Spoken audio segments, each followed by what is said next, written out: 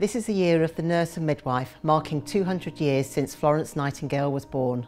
Nursing today is very different from in Florence Nightingale's day, and I've been truly inspired by the diversity of skills and opportunities within the profession here at the RUH. Now more than ever, I'm so proud to be a nurse. We've seen our resilience and our skills tested in ways we could never have imagined, and yet we've continued to care with bravery, with courage and with empathy in face of the unknown.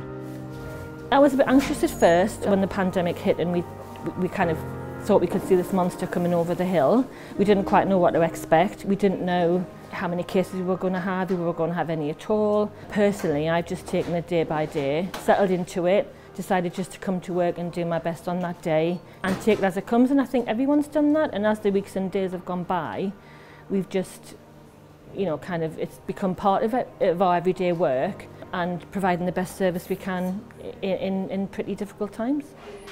So our ward here is primarily diabetic and endocrine medicine, but recently we've had to change our practices in light of COVID.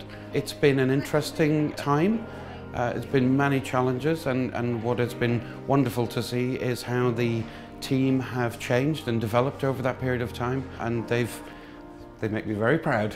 They've been very adaptable, and yes, people have COVID, but they still have other illnesses too, so it's really important that we look after them from a holistic point of view. As a nurse, you should expect for the worst. You should expect for different cases.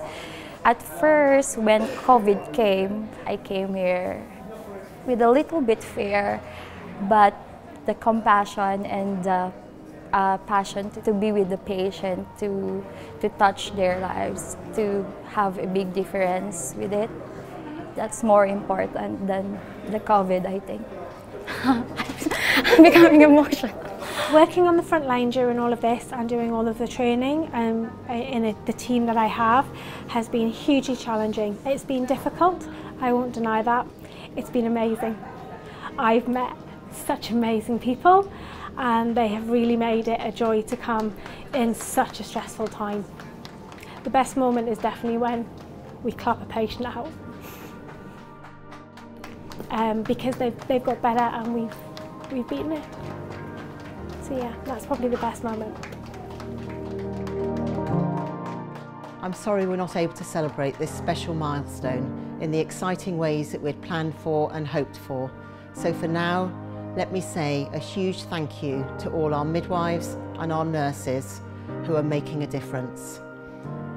I'm sure all the nurses and midwives that have blazed a trail ahead of us would be as proud as I am today of all of you.